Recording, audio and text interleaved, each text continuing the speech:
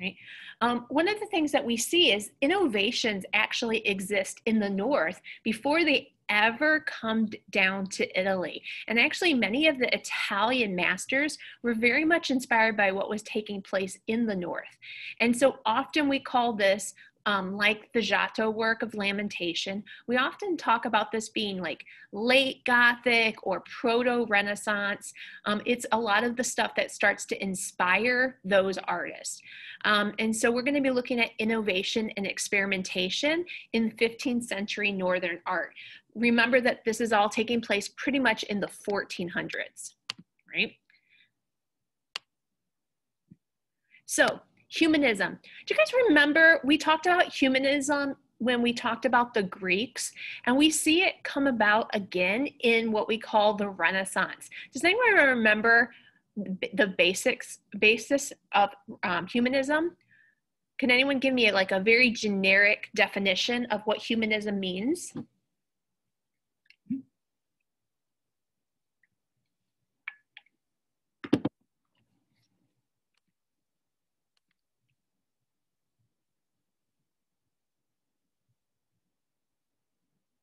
You can either do audio or chat. You could look it up.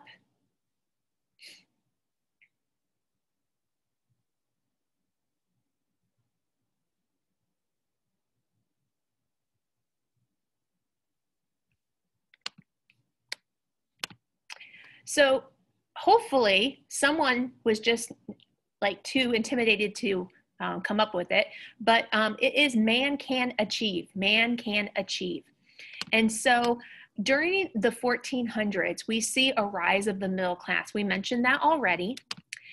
We have an increase in art patronage. You know, by the time you get to a point where you're not scraping for food all the time and you're not living completely in hardship and having to like migrate all around to get resources, when you move to cities and you start to have more wealth, you start to have more time and money for things like art. So we see middle class and upper class people becoming patrons of arts, not just royalty or the church. We have a revival of classics during this time period, and that's one of the major influences of why we have a rise of humanism again, this idea that an individual person can achieve greatness with hard work and perseverance. So the Renaissance, right, is really defined as a rebirth of cultural and intellectual achievements. And so often they look back to classical Rome and classical Greek as their inspiration. We have the rise of the liberal arts, connections of religion and intellectualism. So that's basically trying to rationalize the world through religion. And then we have an interest in the natural world. So the reason that's a big deal for art is that things tend to become much more realistic. In the Middle Ages, we often have things in Byzantine intentionally looking fake, right? They're supposed to feel otherworldly. And when artists start to look at real people and real flowers, things become much more realistic. So if you remember the theme from yesterday, this idea of observe the bean sprout, it really is based on observing the natural world. Right? So we're going to be looking at Flanders and the Low Country today. And so really you can see that that's pretty much modern day like Belgium and parts of Holland and the Netherlands, I should say, as well as Luxembourg. The patrons are patrons of religious as well as secular art.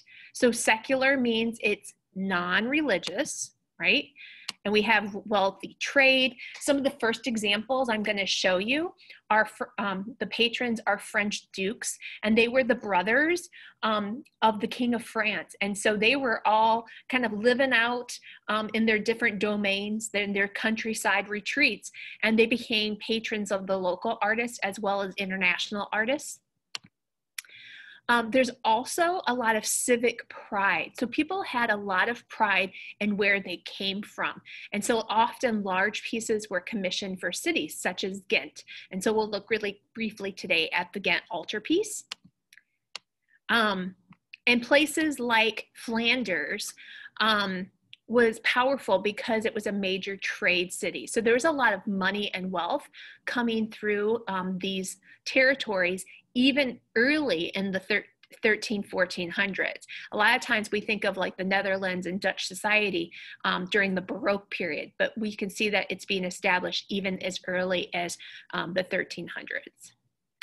And like I said, these artists were often revered by the Italian painters that we probably know their names a lot more, right? We know Leonardo, right? Everyone knows Leonardo, but not everyone always knows some of these other artists, okay?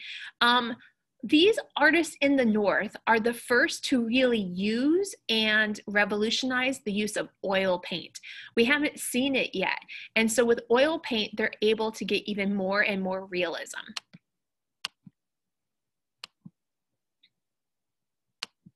So here's some examples of some of those Flemish pieces.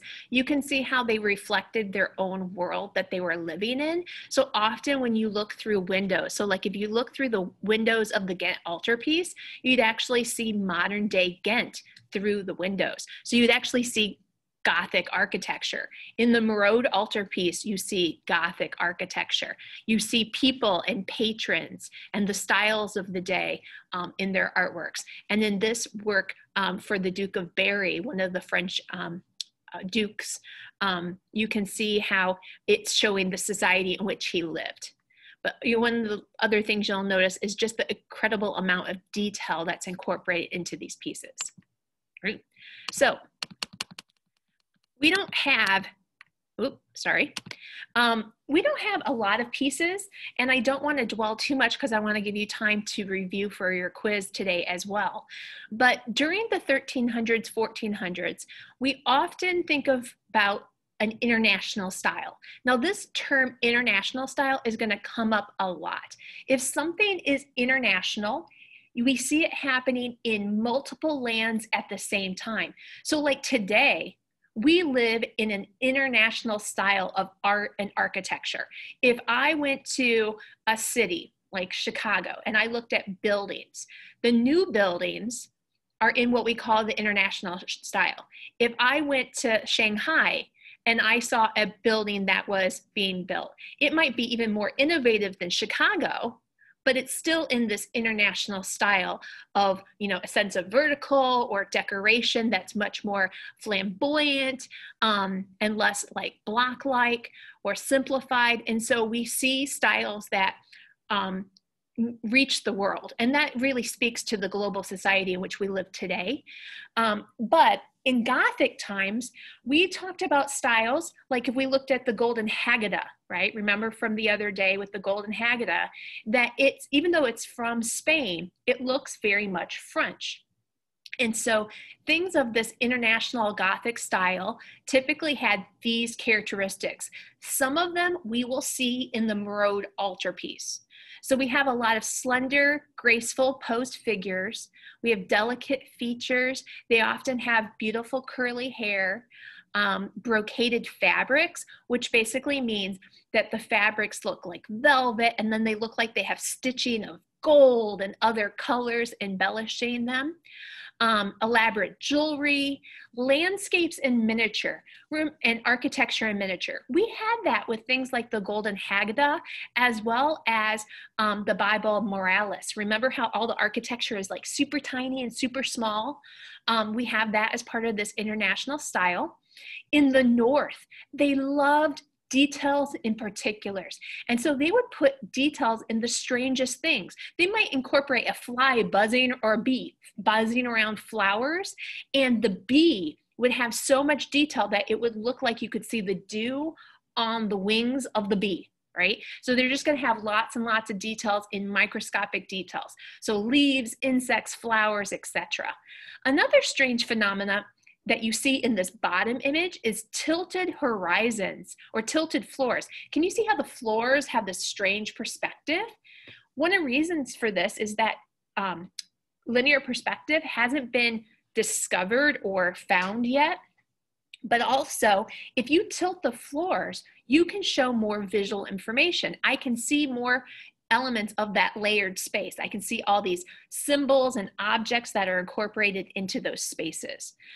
We have high horizons, which means that your horizon line is high in the composition, which allows for those tilted floors. There's a lot of light and bright colors, and then also showing interiors and exteriors at the same time. So remember in the Golden Haggadah, how you can like see through the building, right? You can see into the room. That's a characteristic of this international Gothic style. Okay, so it's very common in this time period for painters to paint altarpieces. And so an altar is, of course, we've talked a lot about Christian faith so far. And so the altar is where we'll have the Eucharist. We might have a illuminated manuscript. We might have other implements that are used for Mass.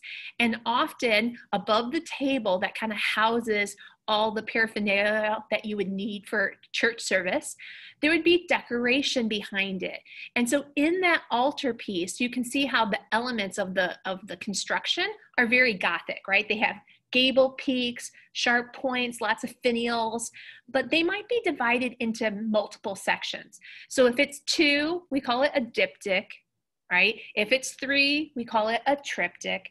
And then if it has a lot more panels to it, they call it a polytych, right? And so some of the examples that we see are going to be, so like the Merode altarpiece that we have today is a triptych. It has 3 panels, right? So this is not in the 250, but you can see how this is a diptych, right? It has 2 panels, and you can see how these paintings once upon a time would have been inserted into another wooden frame inside a church. And so they often have scenes from the New Testament, but you can see how there's a combination of architecture and landscape together. I'm not going to dwell on this one because we don't have it in our image set, but there's a lot of hidden symbolism in these pieces. And here's a great image of Mary and Joseph and the baby Jesus leaving for Jerusalem. And you can see all this detail. Notice Joseph, right? Joseph has like a scraggly beard, right? And he's drinking water. There's lots of like little details in story making. One of the Dukes of Berry made a monastery dedicated to him. So he, upon his death, would have all these monks praying for his salvation. And this Moses well was made for that setting. And so I just wanted to show you really quickly that we're going to primarily look at painting, but it doesn't mean that we don't have super realistic sculpture coming out of this time period as well. When I look at something like this, I could completely see the influence on people like Leonardo and Michelangelo, who were master sculptors. Notice how all these characters on this well look different. They don't look like the same person over and over again. And then the last thing, because it's always fun to mention, this is Moses. What does Moses have that's a little strange? Oop. What does Moses have that's a little strange? Jeffrey, what do you think? What's a little odd about Moses, the guy in the center? There's like bumps on his head. He does. In an early translation of the Bible, actually, I shouldn't say, in some translations of the Bible, they actually talk about Moses having a speech impediment. And one of the translations, when they're describing Moses, they didn't quote it properly. And so when they were describing his physical appearance, they actually said that he had horns, but it was actually talking about other characteristics of what he looked like. So Moses really didn't have horns. But people like Klaus Sluter, who carved this, and Michelangelo have very famous pieces of Moses with horns. But I love it because his wrinkly forehead, notice, oh, I've got it too. Notice the wrinkly forehead continues in his horns, where you can see his age in his horns. Another Duke of Berry had a series of calendar images painted. And so Once again, not in the 250, but I would feel hard pressed to not at least show them to you because they're so important to art history. So this is January. Can you guys tell? We're in January. Can you tell this is January? Because when we look at it closely, it has that international style stuff, right? And you get to see all these details in particular. There are footprints in the sand, and there's little birds eating grain, and there's people huddled in front of the fire with like they're pulling up their skirts so they can warm their feet by the fire. There's people going to market, and really far in the distance is the city and the palace of the Duke. And so every image of these Lindbergh brothers incorporates, oh, there's the close-up, incorporates elements of the Duke there. So he's always present. Here's an image, I think, of February, where we see the court of the Duke. Here you can see a good example of the brocaded fabric. Can you see the Duke here in the blue? And it looks like almost peacock feathers, right? We know he's the Duke because of hierarchic scale. He's the biggest, and he has this big gold, maybe plate. It doesn't quite work as a halo. I don't know what it is behind him as well, right? And then here's another example of his palace. So always present, and all of his people are so happy to serve him. So it's always like images of these happy peasants who are so happy that the Duke is wealthy and rich and living it up, especially in February. All right, so our next piece, and our first piece, I should say, that we have today that's in your 250 is number 66. And it's often called the Merode Altarpiece or the Annunciation Triptych. So the Annunciation Triptych tells us what it's the story of. This is the story where Gabriel visits Mary to let her know that she's pregnant. Now, one of the first things that I notice is that this is not taking place in 0 AD, right? What's the setting for this painting? Where's the locale?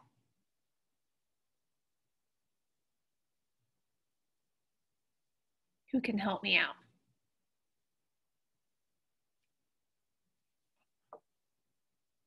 Aaron, any clue? Any idea? Not really. When you just look at the information, we've been talking so much about, you know, it being late Gothic. Can you see any Gothic characteristics here? The darker lighting. Right. The darker clothes. Right? You see angular fabrics, you see the city of Ghent with its Gothic architecture kind of peeking through. And so this is from the workshop of Robert Campion. Now, we're not quite sure if Robert Campion is the painter of this. He was who I was taught was the artist. We don't know exactly if he was the one who painted it or his assistants were the ones who painted this. But it's often considered to be the work of his workshop. And so for the Merode Altarpiece, he's showing it in contemporary day, right? He's showing it in contemporary day. So the theme for this period of early Renaissance, right? Of like early Renaissance or like Northern art is called Consider the Nut. It's a little strange, so give me a second here, all right? So many of these paintings are incredibly small. The Merode Altarpiece is a tiny, tiny painting, but it has a lot of detail within it. And what I mean by textured is that it will have realistic depictions of fur and hair and fabric, and like the texture of leaves and soft flowers and supple skin. It's hard to crack. So like a nut, if you had a walnut, if you put it in your bare hands, it would be hard for you to crack open the nut. And the reason this is important is that there's a lot of symbolism in these paintings. But with effort, you can get to understand the meaning or get to the meat, which would be the nut, right? The inner part that you would eat in the walnut. And so you would get to understand and be able to identify the different symbols. and it must be dug out. We have what we call disguised symbolism. So in these paintings, there's hidden images that tell a story or add to our meaning of our painting, right? And then lastly, they're rich in oil. If I were to crumble a walnut in my hand, I would have oily residue in my fingers, or on my fingers. And these paintings were able to have all that detail because of the use of oil paint. Right? So we are going to go ahead and watch this smart history on the Annunciation triptych, and then we're going to do a little activity based on those symbols. So maybe be listening for symbol information here. So if you were to jot down notes about symbols, I'd put it in content, right? Because it's meaning.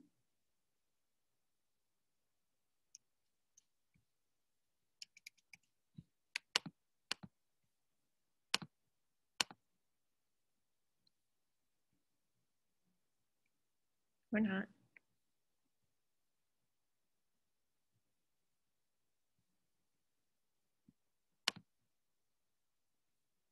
Oh, there we go. We're in the Cloisters, which is part of the Metropolitan Museum of Art in Upper Manhattan, looking at one of their treasures. This is a painting that for a long time was known as the Merode Altarpiece, but is now known as the Annunciation triptych. And for a long time, too, we thought that the painter was Robert Campin, but now the current thinking is that this is from the workshop of Robert Campin. Now, Campin was a very successful painter in Tournai, in Northern Europe.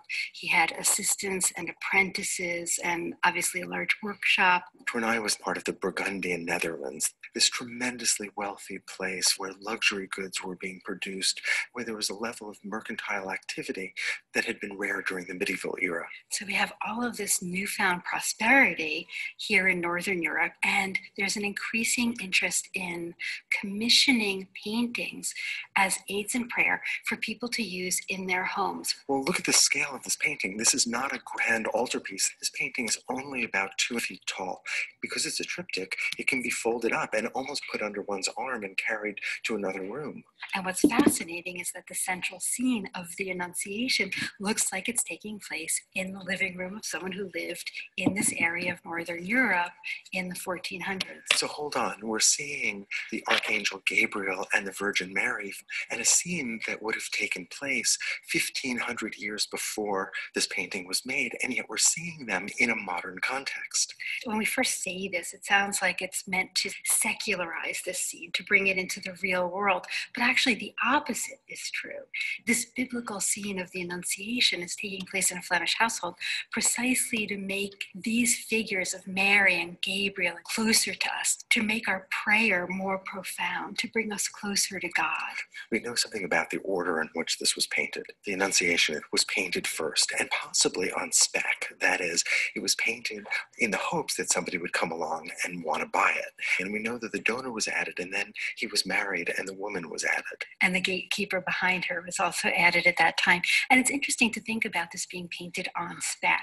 Normally paintings are commissioned, but here in an increasingly trade-oriented culture, it makes sense that artists would start painting things in the hope that they would get patrons. Let's start on the left. Let's start with the donors. When we say donors, we're referring to the patrons, the man and his wife, who commissioned this painting. And they're shown kneeling, which is a typical position and makes it easy to recognize them as donors.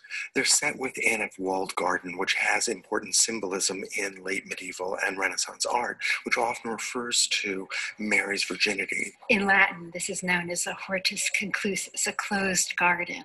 But we know we're in the Northern Renaissance because we've got an incredible amount of detail. When we think about the Italian Renaissance, we think about artists paying real attention to a rational construction of space and an interest in the anatomy of the body. But here in the North, the artists pay attention to everything, whether it's the nails or the bolts on the door, or the plants in the foreground, or the birds that are on the ledge of the crenellated wall in the background. I particularly love the rose bush and the foliage in the very foreground. But you mentioned the nails that hold those planks of wood together that make up the door. And if you look at those nails, each one is defined by a bit of a shine and a bit of a shadow. And we can even see traces of rust that is staining the wood below. So we understand that this door is old and has rusted. The level of detail is astonishing. And an interest in light, which we'll see throughout this triptych. This is one of the things that the artists of the Northern Renaissance can do because they have oil paint. They can paint texture and light reflecting on surfaces like metals in a way that artists of the Italian Renaissance who didn't yet have oil paint couldn't do. And we can see that beautifully if we look at the key in that door. We can see that the key has a shine and it is casting a shadow. But this is the large door in the foreground. We can see that level of detail even in the door in the background. And beyond that, we see a Flemish city. And figures on horseback and figures in a doorway and another woman sitting on a bench. The artist is paying attention to everything equally when you would think that some things would be more important than others. So let's move on to the Annunciation scene in the center. The Archangel Gabriel has just appeared to Mary and is announcing to her that she will bear Christ, that she will bear God. This is such a beautiful example of early Northern Renaissance painting, easily identified by the way in which the drapery that's being worn by Gabriel, the Archangel on the left, and the Virgin Mary on the right is portrayed. Look at the sharp folds, the complexity of the way in which that thick fabric falls on the floor. Right, it's not actually the way drapery falls. The cloth is thick and it largely obscures those bodies. When you look at this painting, you're struck immediately by how much stuff, how many things there are in this small room.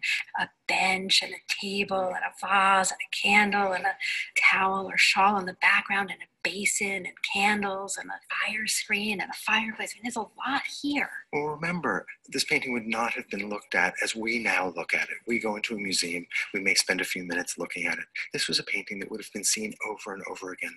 And so there is, I think, a real effort to maintain an interest, to develop one's focus. Exactly, and so we can say that everything in this painting, or most things in this painting, would have led the viewer from these physical objects to spiritual ideas. And in fact, everything in this painting has a purpose, has a meaning.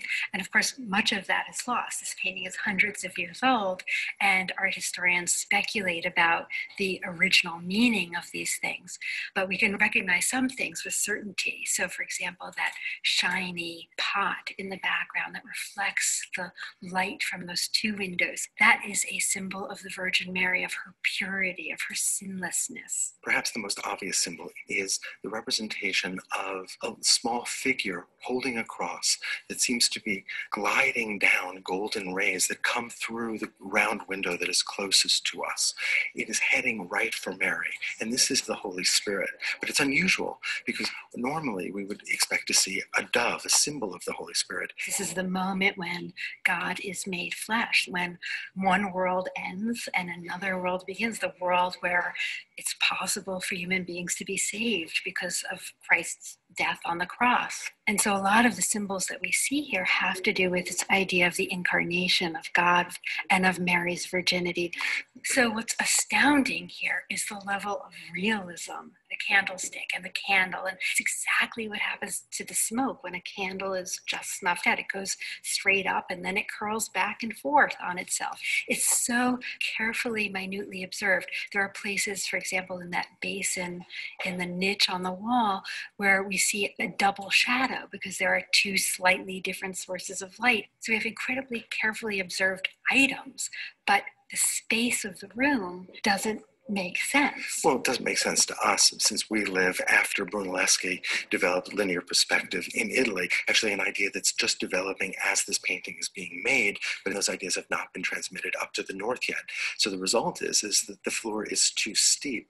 The space is not mathematically accurate according to the rules of linear perspective. We're looking at the top of the table and the side of the table at the same time. That bench is rather thin and elongated, but none of this is anything negative. What we have in the Renaissance is this interest in naturalism, whether you're in Northern Europe, in the Burgundian Netherlands, or whether you're in Italy, but a realism that's expressed very differently in each place. For me, the distortions of space actually work very well here.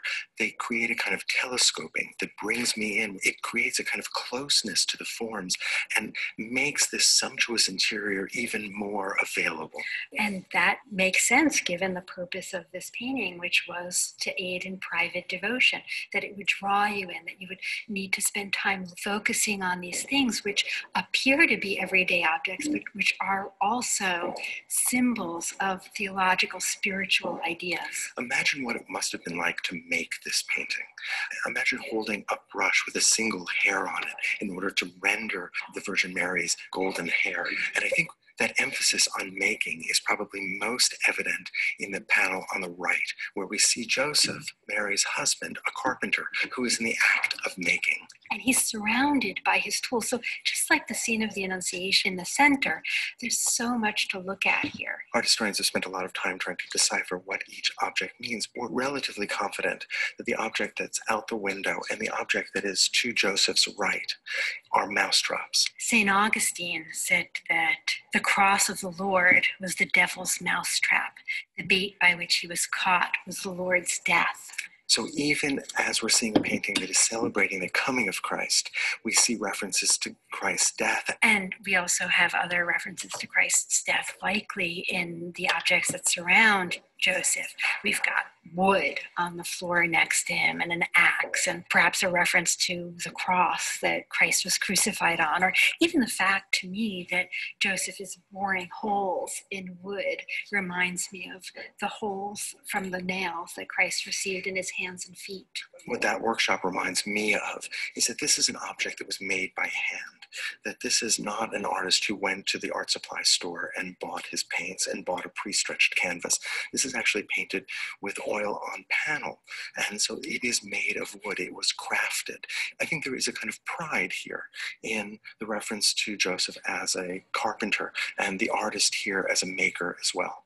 When we look closely at the Joseph panel, we see an open doorway, and the shadow on the wall is this sort of odd shape. Well, there's all of these wonderful observed moments. If you look at the shutters that are open against the ceiling, you can see nails, and you can see actually the stain marks from the rust of those nails, because of course naturally they would be down and outside. And so you can imagine someone in the 15th century looking at these details, looking at the axe, the wood, the tools, even that object that looks like a cross on the work table, and being led from these objects to ideas about Joseph and Christ's sacrifice on the cross and humanity's redemption. If we look through the window, we can see this prosperous city with merchants and people strolling and goods for sale. The mousetrap is out of Joseph's window because it's for sale. So the naturalism of the Renaissance, serving that mercantile culture and their interest in things, but also used here to aid devotion.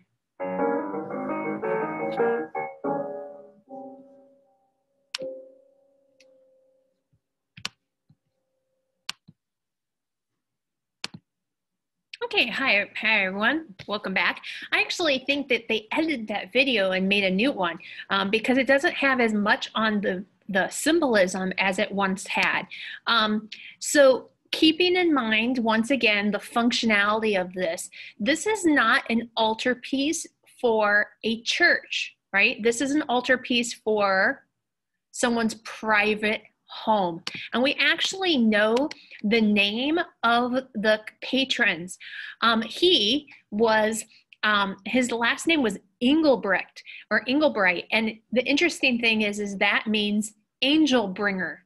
So maybe the story of the Annunciation would have resonated with him because it's a story of Gabriel coming to Mary to tell her about her Immaculate Conception. And then her last name was actually Shinmacher or Shinmaker, which means shrine maker. And so really a personal altar at home is really a personal shrine. So this is a really great piece. It's at at the Metropolitan Museum of Art at what we call the Cloisters in Manhattan, which is a recreation of a medieval cloister. Cloisters were often used for private meditation in Christianity and were next to churches. So we already sort of talked about this for what's depicted, but just to make sure that we have some of the basic structure of the content, that this takes place in a Flemish household. It's the scene of the Annunciation or the Immaculate Conception. So the Annunciation is Gabriel telling Mary that she's pregnant, and the Immaculate Conception is that idea that she's impregnated by God, right? So that little baby on a cross that's zipping through the window, this is the act right before it happens. But it also has on the left side of the panel our patrons. So we have Engelbrecht and Schrienmacher, and then we have Joseph on the right. So we have his workshop. So the format for this is that it's in 3. So it is a triptych. So that would be part of the form. And thinking about our theme with form, one of the reasons why it looks the way that it does, it has all those small textured details, right? And that's through oil paint. Now, looking at the time, I wanted to do this activity, but I thought the video did a better job of going through some of the symbols with you. So I think I'm actually going to skip it. So I apologize for taking away something that's a little bit more interactive for you. But let's go ahead and diagnose some of the symbolism that you can add to your content. So remember, part of the theme is hard to crack, lots of symbolism, but you can totally understand it through some investigation. So there are many images of flowers in this painting. There's images in the garden as well as images in the interior of the Annunciation scene. And so these flowers often represent the Virgin. Remember that during the Gothic, there's a rise of Marian devotion. So people believe that Mary was a holy figure, right? Remember that in the Bible, it's not really, she's not depicted that way. But in Gothic time, Byzantine time, we often see this elevation of her status, this idea that she is the giver of, or the bringer of life to that God. And so different flowers have different symbols of Mary. So violets represent her humility, lilies, white lilies, her chastity, and roses. We talked about a rose window already when we looked at Gothic architecture. So the roses in the garden would often represent her as well. We have other things that represent Mary. So like that basin that they mentioned in the back in the video, it was one of the few symbols that they actually talked about. This pure vessel, right? That a pregnant female is a vessel for a child, represents her purity. But another interesting thing, when you do a combination of the water and this towel, or this prayer shawl in the back, let's say it's a towel. Any idea what this could symbolize for a Christian? It often happens to little babies. By their parents take them to a church and they often baptize them. So baptizing is a way of purification, but also a way of showing that the child is committed to their Christian education. And so that combination of those two things might be beyond just Mary and be a symbol of baptism, right? The candle snuffed out. They talked about how it was, how beautiful the detail was, but God or Jesus was considered the light of the world. And what would the snuffing out of the light of the world mean? What could be that hidden symbolism there? Who can write that in the chat for me? What would a snuffed out candle, snuffed out light of the world mean?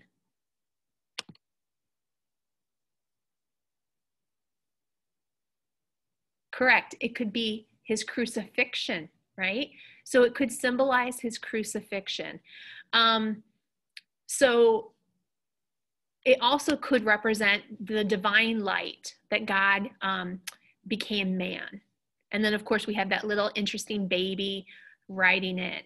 Lots of parts of this image shows her religious devotion. This is a kneeling bench. Can you guys see? If you're Catholic or been to a Catholic church before, you probably recognize a kneeling bench there. So there's a lot of piety. The fluttering of the pages shows the wind that's created by that baby flying through the window. There's all these little elements and details. So on the outside, we have the Virgin with the rose bush to show her charity. Like I said, we have our images of our patrons, and it's really easy to tell if a piece is from the north or if it's from the south. So when I say south, I mean Italy, and north, I normally mean Flanders when we talk about the Renaissance. In Italy, they always show the patrons in profile. So you only see one eye, nose, and mouth. But in the north, they typically show them in 3/4. So they have a slight tilt to their body, but you still see the sides of their face. But then also in the other scene, we have Joseph in his workshop. And so in the video, they mentioned all the wood that could be talking about the crucifixion, but also there's other symbols as well. The holes that he's drilling there might represent the process of wine making, right? And remember that the wine in the Eucharist represents the blood of Jesus. So often people equate that drilling of the holes as that they'll be used to press grapes through to create the wine, right? And so all of this detail is achieved through the use of oil. And you can see that there's a light source. Notice that the light is coming from the left. Can you guys see how the light's shining in on the left? So she's got highlight on her nose and shadow on her right cheek that makes her look more realistic and more believable. But totally uncharacteristic with strange, not linear perspective. All the objects go to their own sort of vanishing point. We have that tilted table, right? And here you can see some of the differences between what's going on in the north and the south. This is Frau Angelico's Annunciation, and you can see how classically inspired the works of Italy are going to become, whereas the things in the north are much more based on little minute details. Okay. So we're going to move into our last piece before our quiz. And so we're going to once be looking at symbolism and style of the 1400s in Northern art. And the most famous artist of this day is Jan van Eyck. Jan van Eyck grew up in the workshop of his brother Hubert, and his brother passed away, and so he continued the work. So many pieces were made by both of them, or one or the other, and their assistants. So here's two panels that come from an altarpiece based on the crucifixion and the Last Judgment. Probably the most famous painting by Jan van Eyck is the Ghent altarpiece. Now, the Ghent altarpiece is an enormous altarpiece. Instead of a real small private one like the Merode, this one is enormous. Now, it's not in the 250, and I do want to maybe get some time to review, so I'm not going to watch this video. But something interesting to know is that it's big. It was made for the city, so it was to kind of show people's love and devotion for their city and for their faith. And it opens and closes to reveal different sections. So this part that we see here that's nice and that's next to the diagram is when it's in the closed position. And here you can see the patrons and their patron saints. And then we have another scene of the Annunciation. And then when it opens, we have the Adoration of the Lamb.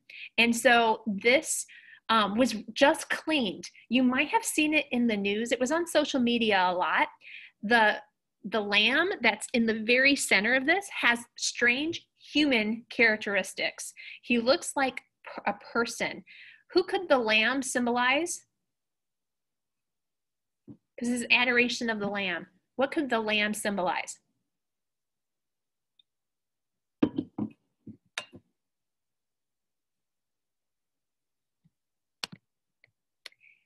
Jesus would be considered a sacrificial lamb, a sacrificial lamb. So this is the adoration of him.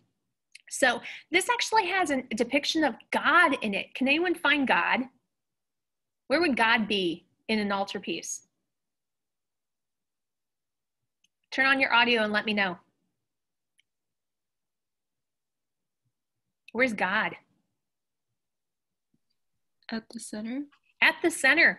He's the biggest figure. He's dead center. We don't have a lot of depictions of God, but I know he's God because he has the crown of the Pope on his head. And so he's in the center. He's the largest figure. And then we have Mary and John, not Joseph, Mary and John on his sides. And we have choirs of angels. And then we have Adam and Eve. So the reason that Jesus was needed was because of original sin. So that's on the top section. And then the bottom section is all about the adoration of the Lamb. So all these contemporary people from Ghent had their depictions painted in these different panels. So we have clergy, we have wealthy business people, we have like the elite social elite of the day, all with imagery based on Ghent. Even on the front panel, we can see the city of Ghent through the windows with Gothic architecture. Now, one of the reasons that this is so famous is that this has been stolen several times in history. Probably the most famous time it was stolen was during World War II. If you ever read the book or watched the movie Monuments Men, they find the Ghent altarpiece at the very end of that movie. I would highly recommend either the book or the movie. All right, so here's a self-portrait of Jan van Eyck, and this represents humanism, right? And how does it represent humanism? Look how confident he is. Even with 3/4, he is making eye contact with you. This is a great little portrait because it shows all this great little detail. You actually can see the scruff on his chin, and you see the wrinkles around his eyes, and you see reflections in his hair or in his eyelashes, and he's wearing a turban on his head. And that's normally a signifier of an artist because they would wrap their hair in fabric so that they didn't get paint, because they'd be working on these big altarpieces or ceilings or walls, and you wouldn't want paint to get in your hair because you don't take a bath or a shower every day, right? So in order to keep themselves clean, they'd often wrap their heads. And then his personal motto is actually on the border of his frame, which is all about, once again, man can achieve. So our theme, right? So the last piece that we have for late Gothic, early Renaissance is the Arnolfini Portrait. And so the artist of this is Jan van Eyck. I think we're going to skip the video for this, but I would very much suggest that you watch it. And so we're going to focus on the function of this piece as well as the symbolism, and then just do a quick review about how it reflects Northern painting. All right, so just take a moment, and maybe even in the content on your note takers, this is image number 68. Think about the theme, right, when you're doing this, but can you tell where the setting is? Like, where does this take place? And who are the characters, right? So see if you can figure out what's going on in this painting. So just take a few moments and jot down a few notes.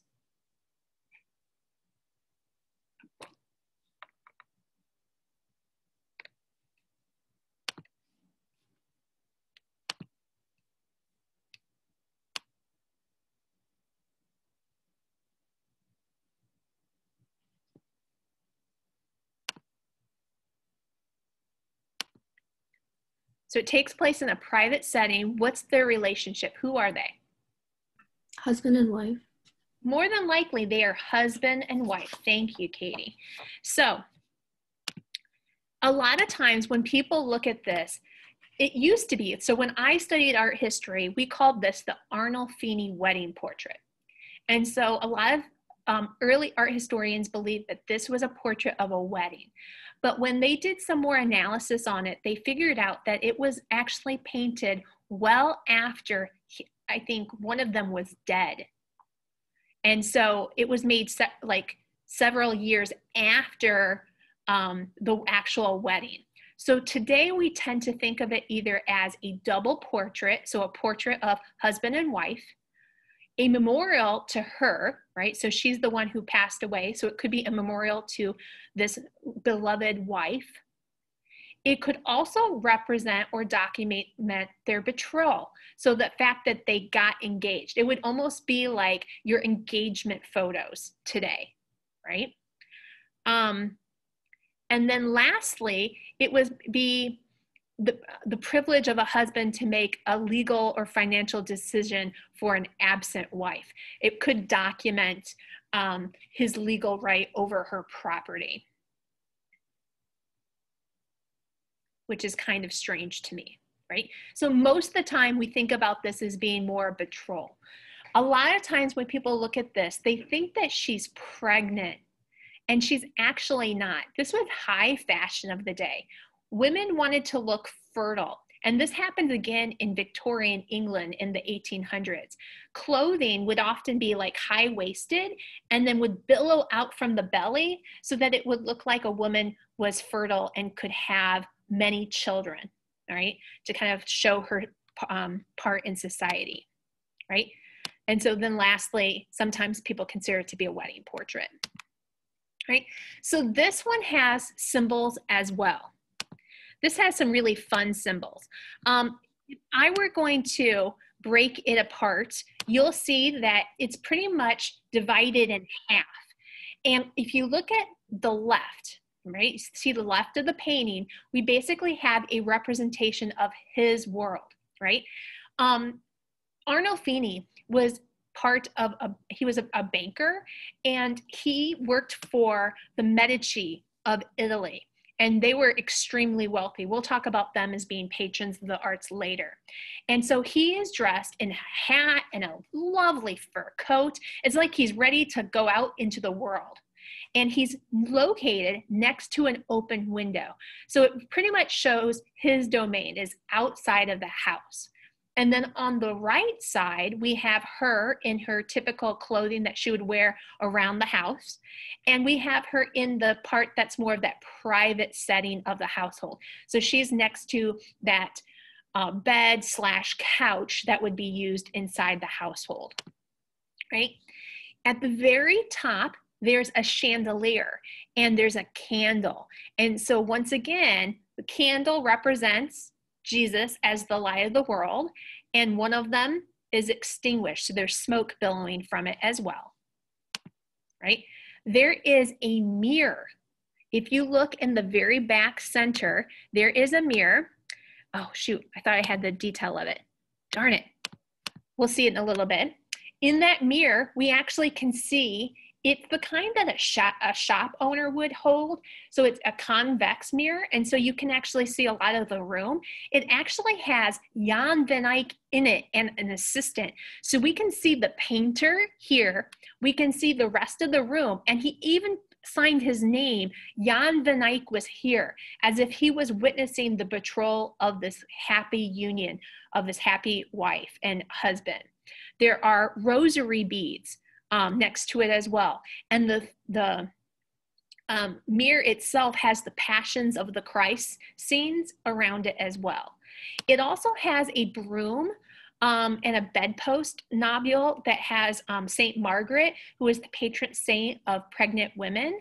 So there's all these kind of symbols of like cleaning, the household, wife, kind of pregnancy. And then there's some other beautiful symbols of fruit. Now, in the north, peaches and citrus were really expensive, but fruit is also a symbol of fertility. We saw that, right, when we looked at some of our Hindu art or our Buddhist art. And so those symbols are supposed to show a fruitful return of the family, right? Then we have shoes off. 2 pairs of shoes sitting on the floor. What could shoes off represent? We saw this at the Palette of Namar. Do you guys remember what shoes off represent? Augustus of Primaporta also has his shoes off. Shoes off represent what?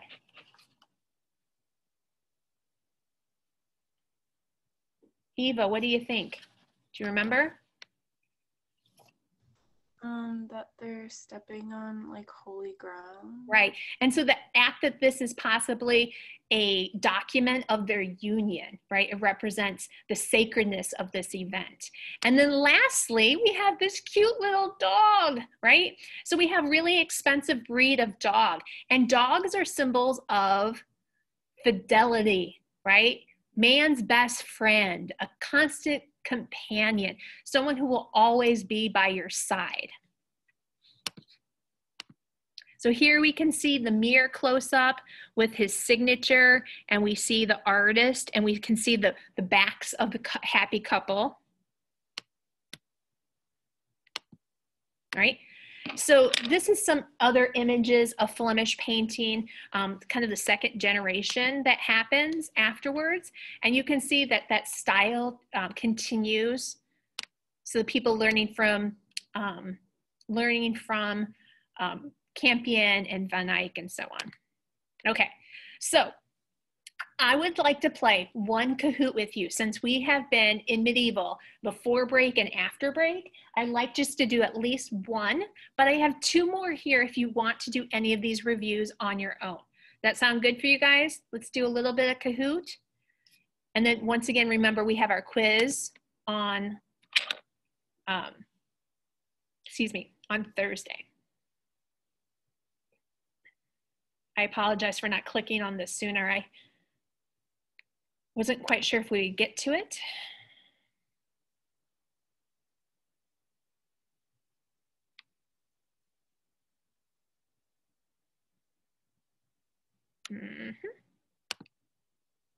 Oh, I should have hit logged in, sorry.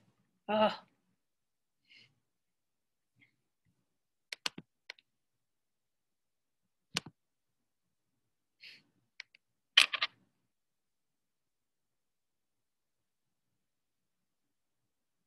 Any questions while this is loading? Any questions?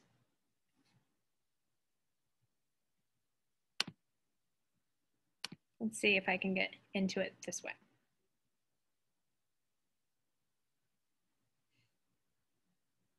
Guys all okay? Any parts of your notes seem kind of empty?